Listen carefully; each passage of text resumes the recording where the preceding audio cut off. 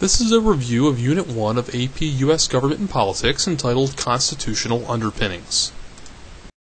The roots of American democracy stem back to the writings of early British political thinker John Locke. Locke emphasized his idea of natural rights, that some rights were just fundamental to humans and could not be superseded by man-made law. He outlined this in some of his famous works, including the two treatises of government. Many of the principles of democracy that we hold dear today come from the ideas of thinkers like Locke. Theories such as the consent of the governed, the majority rule, the fact that government should respond to its people through the rule of law, and that the government has powers that should be limited. With many colonists agonizing over what to do in their relationship with the British, it took the work of a former British immigrant named Thomas Paine to convince many that independence was the best measure. Paine secretly printed a pamphlet entitled Common Sense, in which he argued against British colonial rule and encouraged the colonists to form their own independent government. Meeting privately, as their acts would be considered treasonous, a declaration committee was formed from the Continental Congress of 5 men with the task of putting together a protest document. Thomas Jefferson, the group's youngest member, was given the task of writing this document. In his now famous writings, Jefferson quotes thinkers such as John Locke and George Mason, and using terms like unalienable rights to declare what he believed the colonists deserved in their independence from the British Crown. Upon achieving their independence, the 13 former British colonies set to work on their first written constitution. They called this the Articles of Confederation, in which they set up a confederation that would give strong state sovereignty and limit the power of the national government. The Articles of Confederation, however, will unravel very quickly due to a series of institutional weaknesses, the first of which being that the Congress had no power to levy or collect taxes. This left the government with a huge shortage of money and an inability to raise a militia. The second was that the Congress had no power to regulate trade, which created quarrels between the states in their efforts to get a leg up in trade. Third, Congress had no power to enforce its laws, leaving the states largely responsible for enforcing all of the laws. And finally, it took 9 of the 13 states to enact a law, making the process far too complicated. In general, a central government that was far too weak was the biggest problem with the Articles of Confederation. Consequently, the event that would spell the demise of the Articles of Confederation was Shays' Rebellion in 1787. Daniel Shays, a former Revolutionary War hero, led a revolt of farmers in the New England colonies who were protesting the high taxes and foreclosures that were being placed on their farms. In the end, the federal government was not able to put down the rebellion quickly, and much blood was shed, proving that the weaknesses in the Articles of Confederation were too much to overcome, as the federal government did not have the ability to put down the rebellion in a timely manner. In response to the overwhelming weaknesses of the Articles of Confederation pointed out most exclusively by Shays' Rebellion, members from all states except for Rhode Island sent delegates to the Constitutional Convention in Philadelphia. Their original purpose was simply to modify or strengthen the Articles, but it became quickly apparent that a new constitution would be necessary. Each of the delegates had several agreements, including the need for a 3-branch system with checks and balances, a stronger executive, and a stronger independent judiciary. However, disagreements occurred over several issues, including how would representation be divvied up in the legislature, what would be the future of slavery in America, and how would the power of trade be settled. The issue of representation in the legislature was perhaps the most heated topic of contention at the Constitutional Convention. The first plan proposed was by Edmund Randolph of Virginia, who wanted a legislature that was based on the premise of population. This, of course, favored larger states like Virginia. William Patterson of New Jersey, however, proposed an alternate plan in which every state's number of seats in the legislature would be equally based with no regard to its population. It took Roger Sherman of Connecticut to come to what we now know as the Great Compromise. It divided our Congress into 2 houses, also known as bicameralism. The House of Representatives, the lower house, would be based on population, while the upper house, the Senate, would give each state 2 elected members. With it now agreed upon that the House of Representatives would be based on population, the southern states set to work in counting their slaves as part of their population in an attempt to boost their representation. The North, meanwhile, wanting to prevent the expansion of slavery, did not want slaves to be counted, and as it would also limit the South in their representation in Congress. The 2 sides finally reached an agreement known as the 3/5 Compromise. In this compromise, each slave would be counted as 3/5 of a white man. This would limit the South's representation in the House of Representatives, but in the meantime prevent civil war. The issue of trade was also finally put to bed by the Constitution. as in Article 1 of the Constitution, the power to regulate foreign and interstate commerce was explicitly given to the United States Congress. In future decades, this would be challenged in a case known as Gibbons v. Ogden, in which the court reaffirmed that the power to regulate trade lied in the hands of Congress. Overall, the United States Constitution helped clear up many of the weaknesses that had previously existed in the Articles of Confederation by creating a stronger federal government with a stronger legislature, president, and a uniform system of checks and balances. Following the Constitutional Convention, the delegates from each state returned home, understanding that 9 out of 13 state legislatures would need to vote on the approval and ratification of the Constitution. Immediately, factions formed over the writing of this original document. The Federalists were those who believed in the original draft of the Constitution and favored a stronger federal government. They argued that a Bill of Rights was not necessary because federal power was already going to be limited by state constitutions. The Anti-Federalists, on the other hand, feared that state sovereignty would be taken over by a federal government that would be too strong. They opposed the ratification of the original document and wanted a Bill of Rights put in so that they knew their exact liberties and rights. Finally, a compromise was reached in which James Madison wrote the first 10 amendments of the Constitution that we now call the Bill of Rights. In an attempt to persuade their state legislatures to ratify the Constitution, several prominent founding fathers, including Alexander Hamilton, John Jay, and James Madison, the author of the Constitution, set to work on writing a series of essays known as the Federalist Papers. Perhaps the most famous of these was Federalist No. 10, in which Madison wrote that factions in our country were inevitable, but he believed that they were controllable by the establishment of a strong republic. In using the term republic, Madison wanted to make it clear which form of democracy he felt would be most efficient for America moving forward. Democracy actually comes in 2 specific forms. A direct democracy is a system in which every single citizen has a direct vote on the policies and laws that are passed. This is just not practical or even possible considering the large volumes of people and populations that exist today. A representative democracy, also known as a republic, is a system in which the citizens vote on people to be their own representatives and vote for policies on their behalf. This system was used in ancient Rome and has now been adopted here in the United States.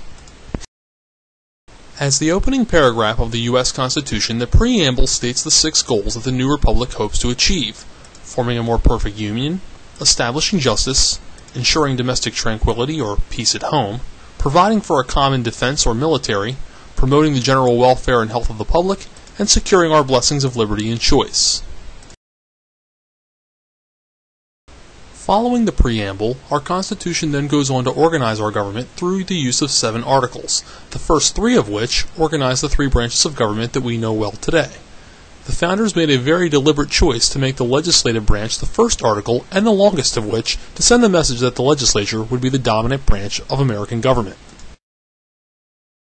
The establishment of 3 distinct branches of government makes the system of separation of powers that we know today possible. Separation of powers lies in the fact that each branch of government should be given a separate responsibility to carry out.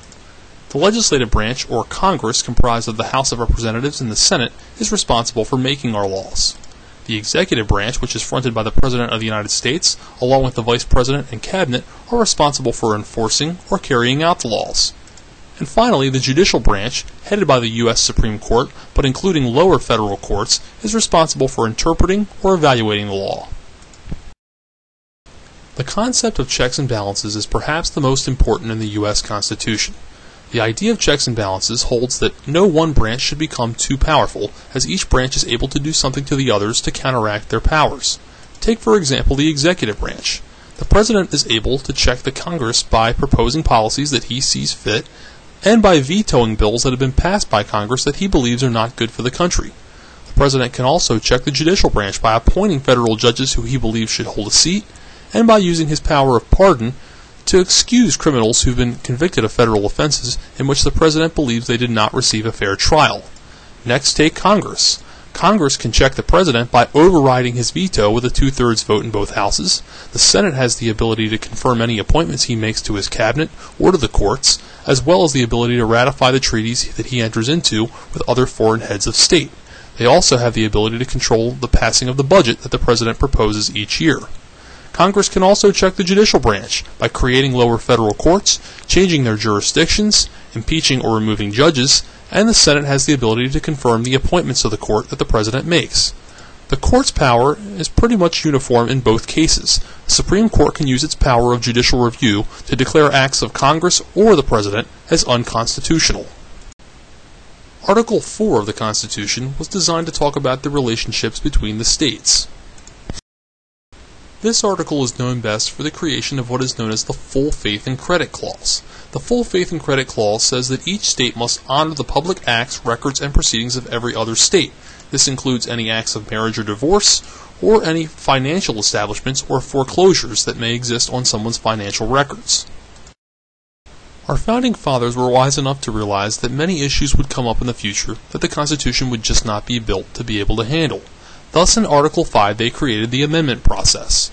It is the reason why many today consider the Constitution a living document, because it can be altered or amended at any time.